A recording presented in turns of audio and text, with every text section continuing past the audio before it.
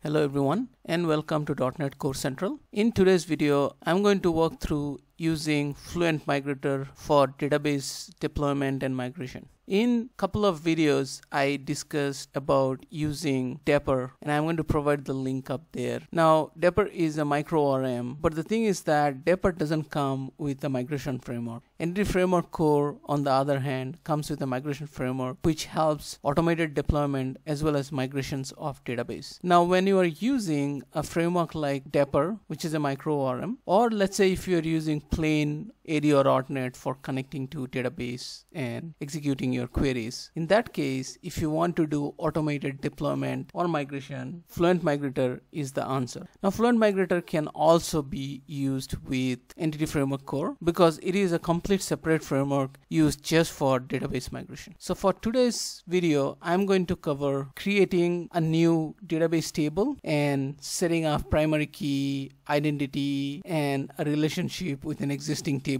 Then I'm going to run the application to create the database during the startup, and also I'm going to show if we have to migrate down, that means roll back our changes, how we are going to do that. So for that purpose, I'm going to use this database called time management. You can name it anything or it can be anything in your existing application, and this database has an existing table called employee. In a production scenario, for the first time, a table might not be even there. You might have to start from scratch, but I'm showing this table so that I can show how to create some relationship as well. So this employee table right now has ID, first name, last name, address, home phone, and cell phone. Now the ID is a primary key. What I'm going to do is I'm going to drop the column address because I'm going to normalize this table and move the address into a new table itself. So to do that, I'm going to say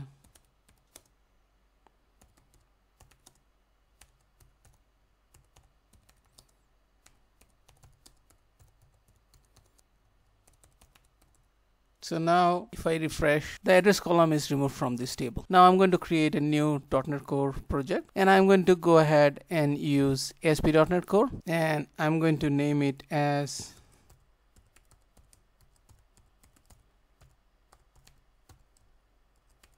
fluentmigrator.demo. I'm going to keep plain API for the time being. Now once the project is created, you can see I have the default controller.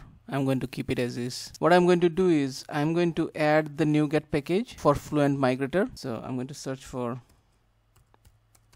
fluentmigrator.runner, and you can see that the fluentmigrator.runner has dependency on fluentmigrator.runner.core and Fluent Migrator, as well as SQL Server, and SQL Server is the one that we are going to use for this demo. So I'm just going to go ahead and install this. Now once the NuGet package is installed, I'm going to set it up in the startup.cs. Now to set up Fluent Migrator, what I'm going to do is I'm going to use the extension methods on the iService collection, which is provided by Fluent Migrator, and that is .add Fluent Migrator core. That's the first one that I'm going to use, and then on top of that I'm going to configure the Fluent Migrator runner, and then you can see that it gives iMigration runner builder action. So we are going to use that to configure the rest. So I can say config, and then config dot, we are going to add SQL Server because that's the database that we are going to use. Then we are going to say with global connection string. That's the connection string we are going to use. And for the connection string, I'm just going to copy paste the connection string to connect to the time management database. I'm going to paste it here.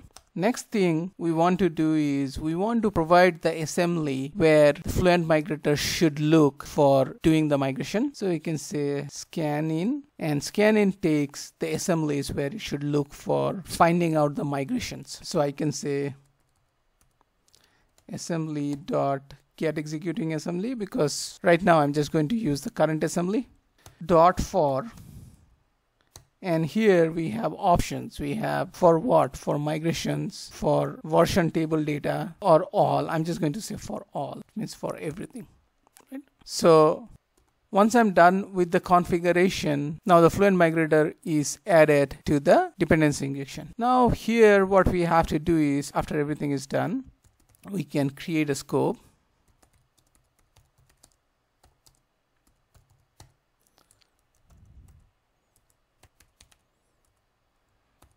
So we just created a dependency injection scope, and I'm using the using keyword. So at the end of this statement, the scope will be disposed, and then I can say var migrator equal to scope dot service provider dot get service, and I'm going to get migration runner.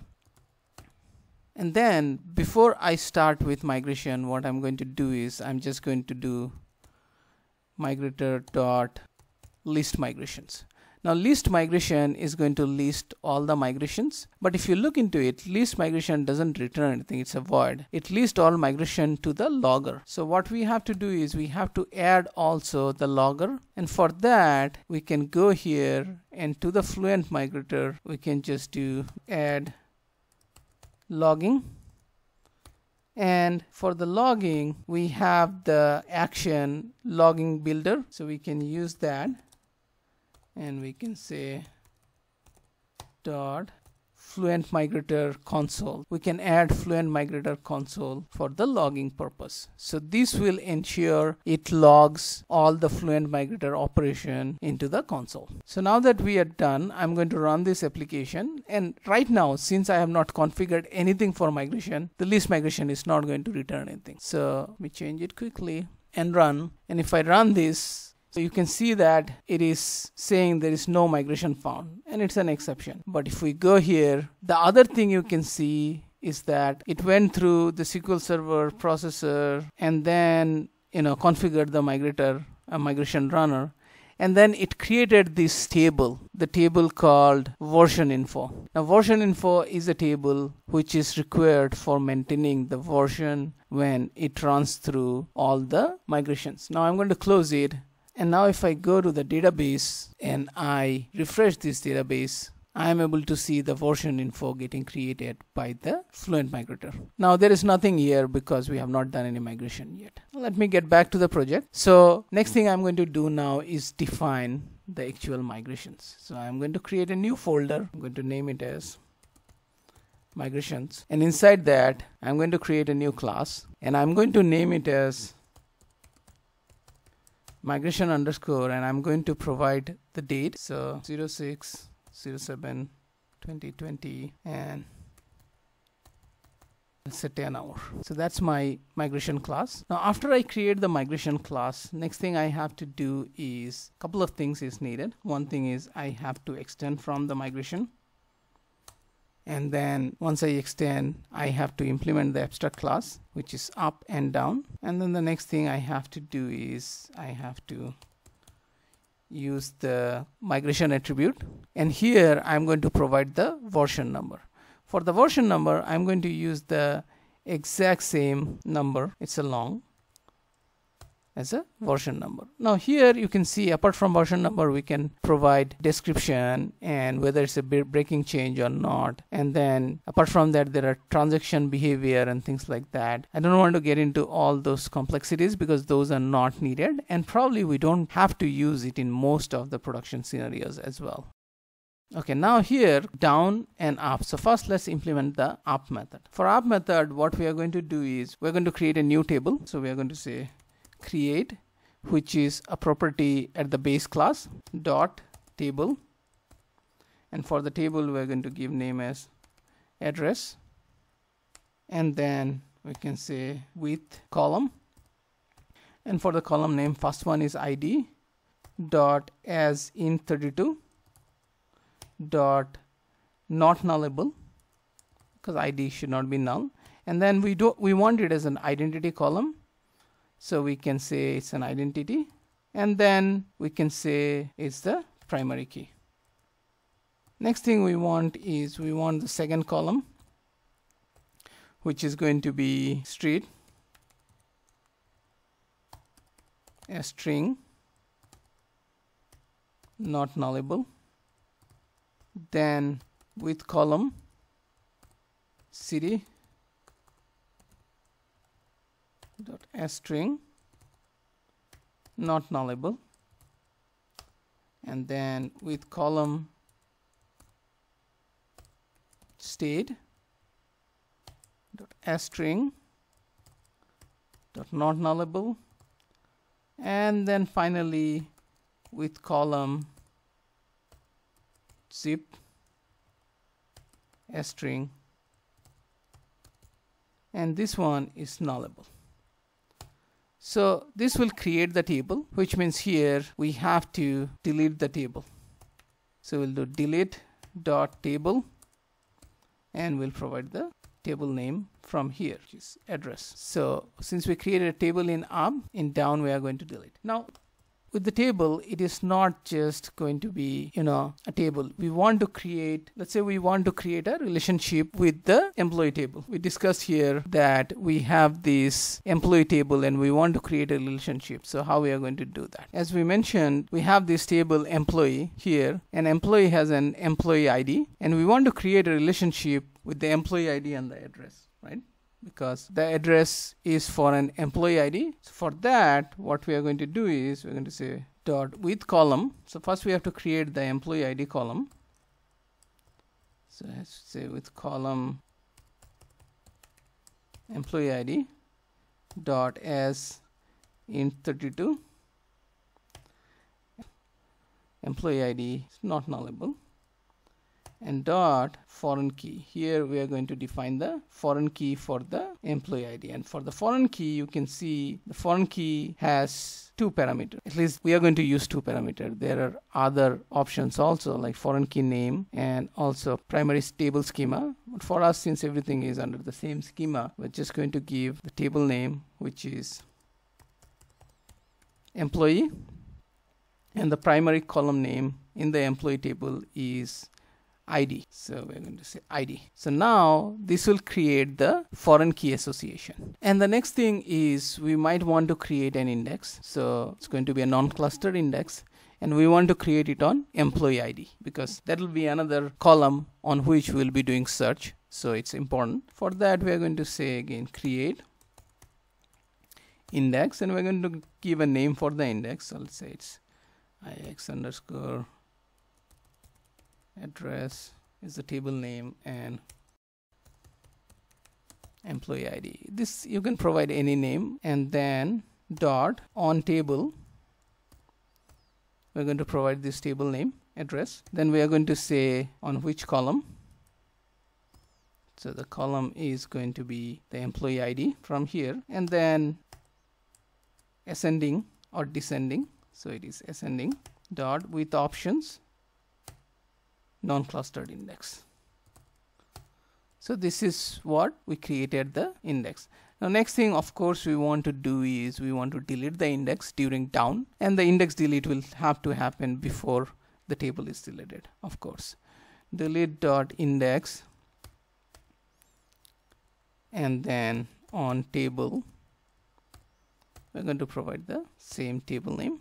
Ideally the table name should be a constant in the class so that you don't have to copy paste and don't have a typo, but for this demo I'm just going with copying pasting. So now that we are done with this migration class and we derived it from migration, define it, now if we run the application in the list migration, we should not see any error right now, and it should print out the table that needs migration. So now you can see the application is running, and then in the list migration you can see here fluent migration runner, it is showing that migration underscore 0607 2020 and 100000. This is the migration. It says it's not applied because we have not run the migration yet. So now let's run the migration. For running the migration we can just do migrate up, and if we do migrate up, it is going to take the migrations, and whatever is not implemented yet, it will just apply all the migrations. Right now we just have one migration. If you want to migrate to a specific version, you can provide the version number here. For now we have only one version, so I'm just going to do migrate up, and we're going to run this application now. And if we run the application, you can see here it is logging all the operation it has done. So it has done a create table, then it has done, after creating the table, it has done alter table to create the constraint of foreign key, then it has done a create of index. Now if we go to the database and if we just refresh the database, we can see the address table is created, And in address table, we can see the ID is primary key and employee ID is a foreign key. And if we get into the indexes, we can see that the primary key is obviously the clustered as well as the non-clustered index on the employee ID. So this is exactly what we wanted. And now if I re-execute this query, we can see the version number is applied, and this is the version number. Now next thing we want to do is we want to migrate down. Now for migrate down, you can see that the version number is necessary. Now we don't had an initial version, so we are going to give 0 because we are migrating down to 0. There is nothing else, right? But if we had couple of migration file, we could have given which file we want to migrate down to. Now if we do that and if we run, now here you can see in the console log, it is now deleting the tables and indexes. And so it started with dropping index, then it did a drop table, and then it also deleted the version from the version info. Now if we go back to the database and if we refresh this database, go back to the table, we can see that the employee table is there, but the address table is gone. And if I re-execute this query, the version information also is gone. The other thing is that the version numbers for migrating up and down, all these things, ideally you should get it from app setting, because then during deployment it'll pick up the exact version it wants to migrate to, and it should be pretty straightforward. And this part of the code also can be put into a separate class, and we can create it as a extension method on the app, or we can create it an extension method which can run on the iHost builder itself. So there are a couple of options there. So this is all I wanted to cover today. If you like this video, please give me a thumbs up. And if you are not subscribed to my channel and have been getting value out of my channel, please subscribe to it. And thanks so much for watching this video.